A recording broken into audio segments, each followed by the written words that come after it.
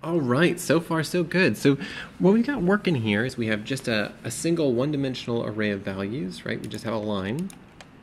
If we kind of mouse back over here, we've got a line. We're replacing this ty value with a noise value either from a texture or from a channel operator. We could use either one of those. It's pretty fun and exciting. So now, what else could we kind of explore with this idea? Well, the next thing that we might do is we might bump down here into our instances grid base. And let's build out another example. We're going to do a similar kind of thing. In fact, let's go ahead and just borrow from our first example this whole setup, because we're going to do something real similar. We can plop all that down in here. We'll see that, oh my goodness, everything is broken for the moment. That's all right. Don't worry. We're going to fix that here in just one moment. The other thing we'll do, since again, we've already got it, let's go ahead and grab our line, our null, our SOP2. We can reuse that business if you don't want to make it all over again. And we'll connect this to a null. And there we go. Whew. Sweet. Loving fast ways of working. All right, excellent. So we got our line down here at the bottom. Not so bad. Okay, so what if instead of a line here, what if instead we worked with, say, a grid? Not a GERD, but a grid. Now a grid, right, this is two-dimensional, where a line is kind of one-dimensional, right? Just one big long set of values, or, a kind of nice big long set of values that happen one right after another in a single dimension. Our grid is going to exist in two dimensions. So we need to change a few things here in terms of how our grid's set up. Now I'm going to go ahead and change this to be 5 and 1. So I've got a nice big long grid here. I'm going to do 4 rows, 20 columns, and if we make that viewer active and hit W, we can see the wireframe of that. We can see what that actually is going to look like. So we might take that here and plug that into our null instead. Boop. And now what we should see over here is there are all of our little points. Now I'm going to go ahead and I think I'm going to turn those up just a little bit. Not 0.1, not 0.1, not 0.1, and hopefully, yeah, that's way better. I'm also going to put that back in the center of our screen, and I'm going to move our camera closer because we don't need to be nearly so far away from it now. A little further away than that. Yeah, there we go. Let's call that 7.5. Okay, so that's pretty all right. So now, instead of just moving, one of these instances up or down, I want to do something a little more interesting. I want to be able to drive all of these instances. So how are we going to do that, Matt? That sounds really interesting. I know, it's going to be really fun and exciting. We could do a similar thing, right? We know that it's going to be in TY. So we could just use a noise chop for that. But what I want to start to think about, and what I kind of want us to think about together as we're kind of wrestling through this, is I want us to think about how we would take something that was two-dimensional in nature, right? So what if we had a noise top? And what if our noise top had a similar set of dimensions, right? What if our noise top was, say, 20 pixels wide and 4 pixels tall, right? This looks like we've got matching aspect ratios here on purpose, not gonna lie. Okay, so that's handy. Now we know that we can convert that into tops here with a chop 2. Make a little bit more room for all that. The one thing I do have to do now, though, is I need to do a few things. First of all, we're just looking at one row here, so I gotta clean up a few bits and how this is working. We're gonna do the same thing. We're gonna go ahead and get rid of these other channels. We're gonna say red is gonna be just TY. I'm gonna right click and force cook that. And I'm gonna change this to be immediate and cut paste. There we go. Thank you very much. The other thing we're going to do while we're in here is I'm going to go ahead and swap this to be, in my crop parameter, I'm going to do full image. I want the whole thing. There we go. Tricksy, tricksy. All right, so now what we've got is we have our rows of pixels, right? So this is 1, 2, 3, 4 rows, corresponding again to the rows that we have over here. All right, so far so good. Now the thing I'm going to have to do is I need to shuffle these, because if we look here at our top, or excuse me, at our sop to chop, all of our X vowels are kind of stacked one right after another. And that's the idea that I need to get to. And we can get to that with a shuffle, right? We can do a little shuffle-a-roo here. And our shuffle parameter is going to have to be set to sequence channels by name. And that's going to put them in a row. Bum, bum, bum, bum, bum. Excellent.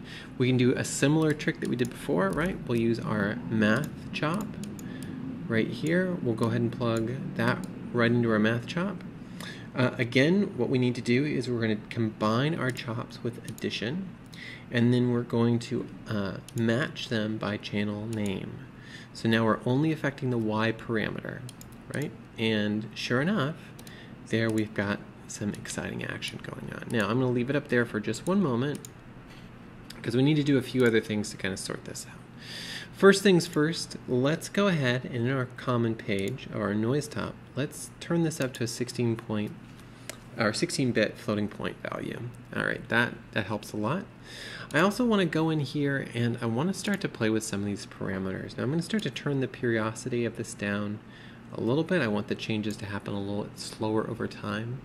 I'm going to change this to say have 1 for the harmonics, 1 for harmonic speed. I think my harmonic gain I want to do say like 0.3, and then amplitude, I want to turn my amplitude way down here. I don't want too much kind of movement in all this, and that's looking pretty all right so far. And yeah, I'm pretty happy with that, I think. Now you'll see that if we transform this, right? Let's say that we did a little transform in X, abs time dot seconds. Now if we looked closely at our noise, it's hard to see at noise this resolution. So let's add another noise top here so we can see this a little bit better.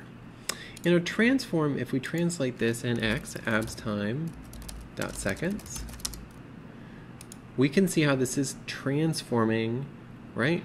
How we're kind of moving in X. And if we want that to be, you know, a little bit more predictable or kind of match our expectations a little more closely, we can see that here if we use a negative value instead. Let's go ahead and swap our expression here. Also, we can see that sure enough it's going to move that other way. Now, I think the period is still a little too low here. We can turn it, yeah, there we go. Turn that up a little bit more. And what we should take note of is we should take note that our values are going to kind of translate their way down the line here, right? You can see that the same value gets passed all the way down all of our set of instances. Because we're really kind of imagining that our pixels are a grid, right? And our numbers are kind of scooting right along down our grid, which is pretty slick. And we can see that movement is happening here, starting the right, going to the left. Now we could, right, let's look at our transform first. We could swap that, right? So we can take that expression out, and we put it in Y, and we can see now we're moving in a Y dimension instead. Let's try it here with our instances. Sure enough, we can see that those values get pushed up. We can actually even see it trail here a little bit. We could do it also in Z. Now, the interesting thing about doing it in Z is that this is a dimension that's much harder for us to kind of visualize with the texture, especially a flat texture, because we're really only looking at it in 2 dimensions. And we're changing our seed value in a 3rd dimension, which is complicated to visualize. That's okay. That's slick. We know that if we take a look at our noise value down here, or noise top down here, we can kind of get a better sense of what that looks like. And in this case, we're kind of imagining that we're driving down the Z-axis with our noise. So it looks like we're getting new numbers every time, that they're, you know, they don't have a history. They're not kind of presenting themselves right or left, top or bottom, but in fact, they're presenting themselves down the Z-axis. And we just happen to not be set up right now to kind of visualize that. Okay. So that's pretty slick, right? We're not going to do too much more with this one, but the important kind of idea to hold on here is that we've built a correspondence, right? We've linked the idea of how noise works here inside of a 2D texture to how that would work here with our grid points, our positions that we're using for our instances. And we can transform our values in the same way. Now, you might kind of very smartly say, you know what, Matt, it would really be lovely if those had a larger range, and I don't disagree with you. And so what we might do is we might add a math top here, or math chop, excuse me. And in our math chop, we might do the same thing, right? We might say 0 to 1 is going to be negative 1 to 1, and now we're going to have a value that sits more kind of in the middle of our screen. All right, so far so good. This is some pretty good kind of stuff to kind of wrestle with, and this is especially fun when we start to think about how we can transform instances, especially with something that is a texture. And you know, again, the reason that we're kind of spending some time really holding onto that idea is that we're going to come back to that when we start working with GLSL materials and see that in a really powerful way. All right, so the next thing we might think about is, this is all well and good, but you know, what's something that we can do with noise in a way that's going to be fun and expressive to kind of see in action? Hang on to your socks, and we're going to take a look at that next.